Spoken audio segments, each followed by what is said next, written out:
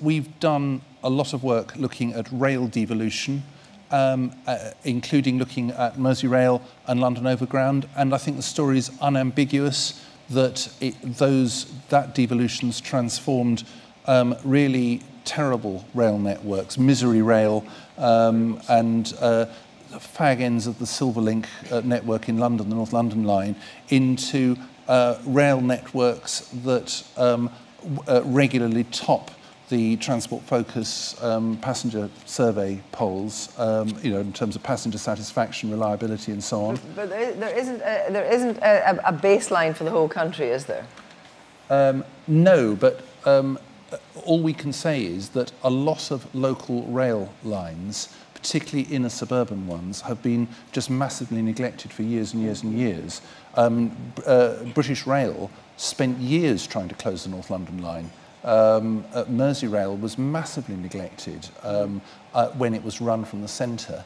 And I think it's clear that the advent of Rail North has led to, for the first time ever, some serious commitments to some serious improvements in local rail services in the north, because the baseline which is what the Department for Transport's been letting in the last 20 years, has been terrible. And stations, trains, customer service have all been neglected. And for rail, I think devolution has to be the right thing to do for local rail services. Scotland, the new ScotRail franchise clearly looks better, I mean it's early days, than what went before. Serco on the sleeper? Yes, exactly. So, I mean, all the research we've done says that, devolution so far has worked, and for rail. I mean, I think the really interesting thing, one of the things the Chancellor said today was about an Oyster card for the North. That's something we commissioned Greengage to do some work on this. And they pointed out that the opportunity that Rail North gives is to simplify the whole fare structure and create simple zonal fares across the north, which are multimodal. I mean, that takes us into issues about bus regulation and so on, which I know is current in a lot of the city regions. But the opportunity to create simple smart ticketing across the north is one that I think needs to be grasped, and that integrating rail and bus really makes sense. But of course the fare structures will be completely different from the north and the south, but that doesn't really matter, does it, on a smart card? No, but the principle of simple zonal fares you can translate, and there are smart card kind of standards, which I think a previous director of Mersey Travel was deeply involved in setting up, actually, so you can have interoperable cards. So, devolution, tell me, what did George actually say today? In terms of what I understand the Chancellor has said, is he's giving additional powers, first and foremost, to Greater Manchester with regards to things like their fire brigade and planning powers, over and above what has already been pledged to them through the Greater Manchester deal. The great news for us in the Liverpool City region is we are also involved in those discussions, as are the Sheffield City region, as are other places like Cornwall. How do you make sure that Manchester doesn't dominate? I think from our perspective, we look at what Manchester have kind of already agreed as a good start, but we want to bank all of that and get more of it, actually. And so a good start in terms of the things that they have already got out of it from a transport perspective, things like bus franchising. Here in London, we all know how wonderfully well that has worked for the bus network. We believe we could do exactly the same in the north big cities, be that in Manchester, which they'll be doing shortly, and hopefully being able to do it in London as well. And that then comes into the opportunities of multimodal smart ticketing, a great opportunity not just with Rail North, but with the future with Transport for North, actually to roll that out and have a much more functioning fare structure which gets people from A to B in a simple way and in an affordable way too. But do you think that enough emphasis has been put on the northern network I mean, I'm talking about Merseyside now, I'm not talking about... Do you think actually there are other things that you could be doing in developing and extending, or is that not on the cards? I think we're starting to do that. So I'll be very, very blunt with you. I think particularly on the rail network in the north of England, we've had 2 decades of missed opportunity with all of this. We haven't experienced the kind of investment that you've seen, be it in London and parts of the southeast, or be it in places like Scotland and Wales as well. And from our perspective, what we've been able to see in Merseyside with Merseyrail, when we've had that devolved, that's been an unmitigated success story. And how do you measure that with customers? I mean, obviously it's footfall. No, it's not just footfall. Actually, it's things like National Passenger Survey. We regularly come out as one of the best operations in the country. In terms of Merseyrail and its operation that we oversee, in terms of how that's delivered, it's actually the only train operator that's recommended by which. So we do kind of measure it not just in traditional kind of industry standards, but actually against other kind of peer industries. What kind of innovative things are you doing? I mean, I was astonished to hear from Toronto that they only cleaned the trains in the middle of the night. That was kind of bonkers. No wonder the trains were so filthy. I'm not suggesting they're filthy in Mersey. No, but I mean, what are there things that you've done that have changed that are quite, you know, like no-brainers? I think a lot of it is about having a real local focus, and it's things like our fare structure, for example.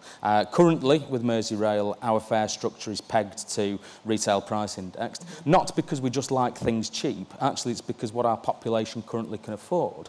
Now, what we would like to see is if people's earnings and wealth grows, then obviously that can be reviewed in the fullness of time. And that's a similar approach we're trying to take with regards to Rail North as well. Having a fare structure that's not only simple, but actually is affordable, so we can use it as a means to attract more people onto the train, because more bums on seats actually means more money in the fare box. Timetables? Absolutely, that's a key part of it.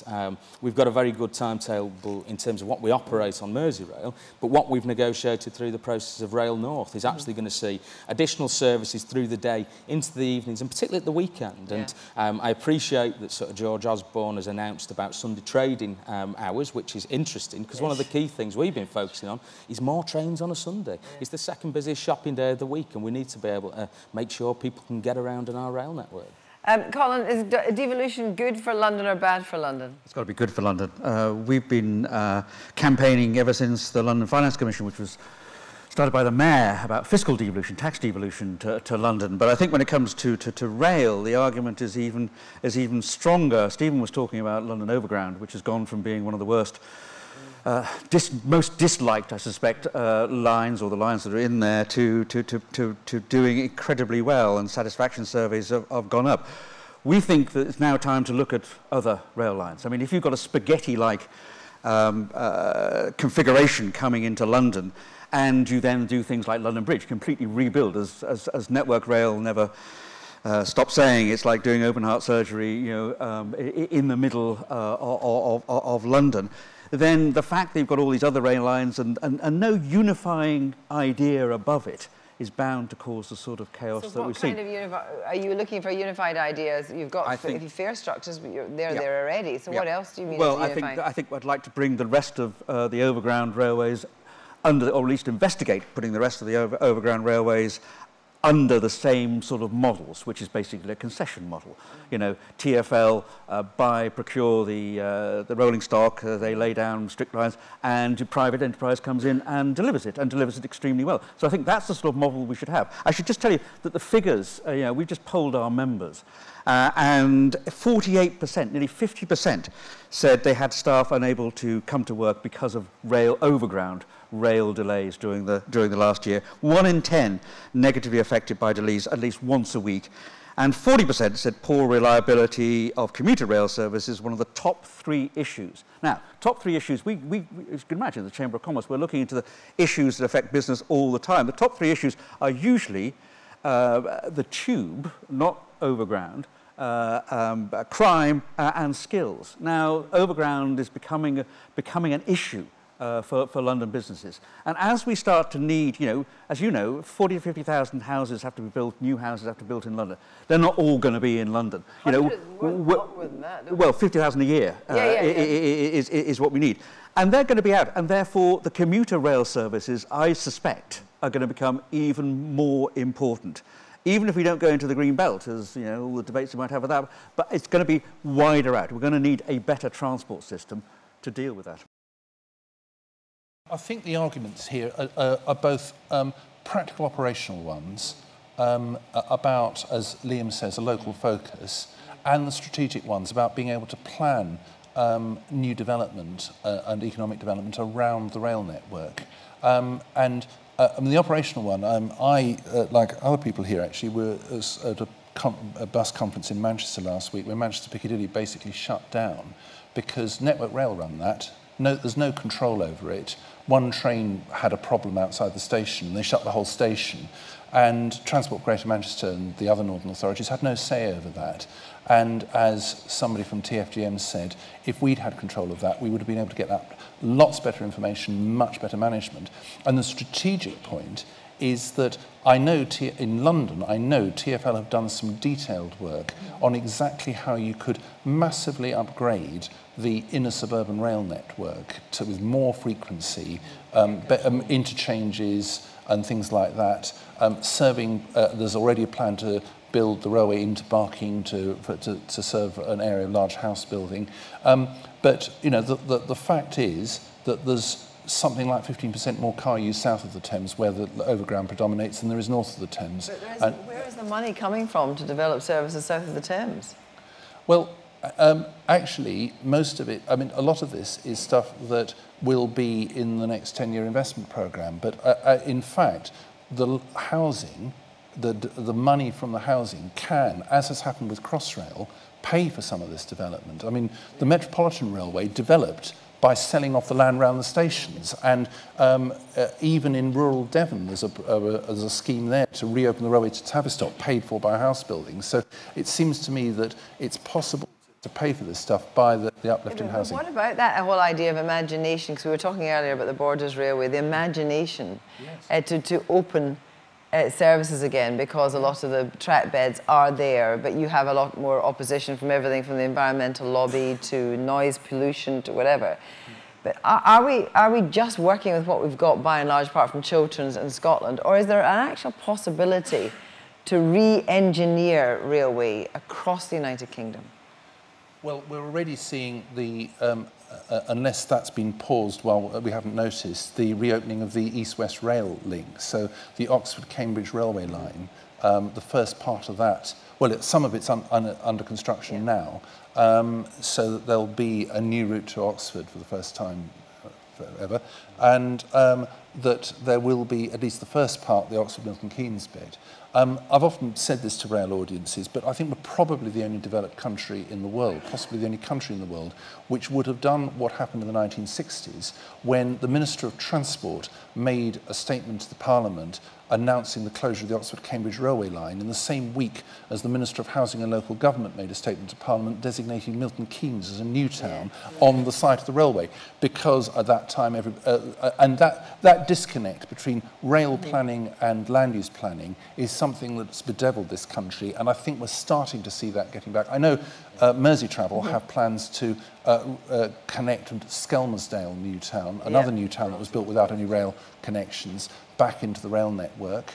And you know, there are prospects around the place. Wisbeach is an example of a place that really needs its rail link back, and that's got wider economic benefits for being able to serve the wider Cambridge environment. We have to see it in a wider context. You're absolutely right. The money, of course, is the issue. But you take Crossrail. Yeah, we were the first business organisation. Our first paper on Crossrail was 1973. Fantastic how successful as an organisation we've been. We get it in 2 years' time. We've been banging on about Crossrail 2 for a number of years now. But the truth is that Crossrail is being built with both public money and private money.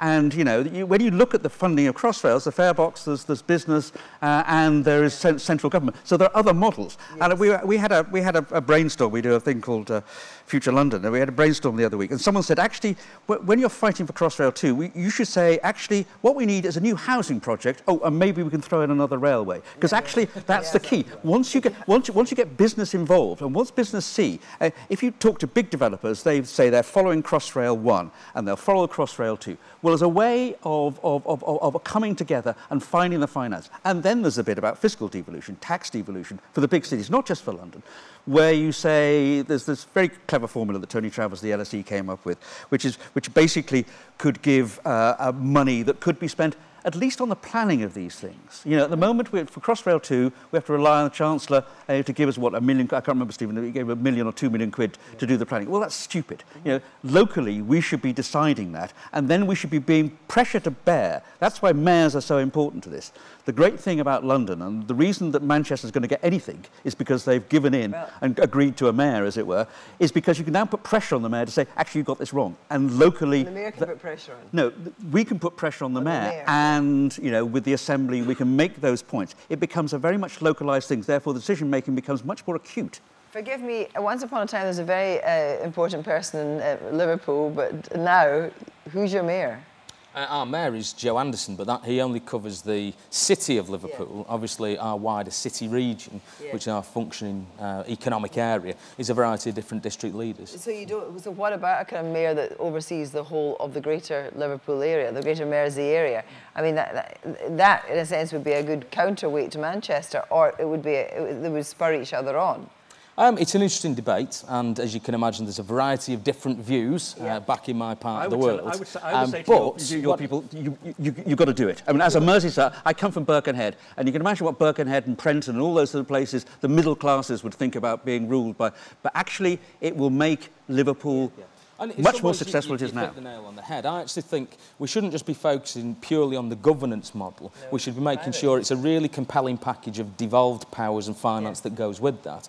Then you can sort out the governance model which will be best in the ways that you do it. I think what's interesting is you look at the mayoral models that, one, exists here in London with regard to the strong figures that Ken and Boris have been, and the development of what's happening in Greater Manchester, which is a different model, actually which will be based more on the consents of the different districts as well, because the districts within the structure will have the ability, if something's not going right, actually to step in and say to the mayor, no, we're going to do it differently. But the Osborne deal was, you don't get any of this unless you have a mayor. And I think Osborne was absolutely right about that. I think one of the best things that's happened to London, and remember, London was a declining city for many years, especially when I first came to London in the 70s, it was a declining city. Part of the reason for the, apart from the Big Bang and all the financial thing, is the mayor, both Ken and Boris, gave a focus that we never had before. And a personality. And a personality, and a voice. And we keep saying, you know, sadly we don't lobby the mayor enough because he hasn't got enough power to build railways and all those sort of things. What we need to give is the mayor more power, and then we would see, I think, an even greater trajectory going up. It's one of the best things that's happened. Would you agree with that? I think that I think that Liam is right, that places will have to develop their own models, because what's right for Manchester won't necessarily be right for Merseyside. But I do agree that the model of having a mayor and districts sounds right for a lot of places. And we'll have to see. I can't see how a mayor for Cornwall will work, but you know, that's to be worked out.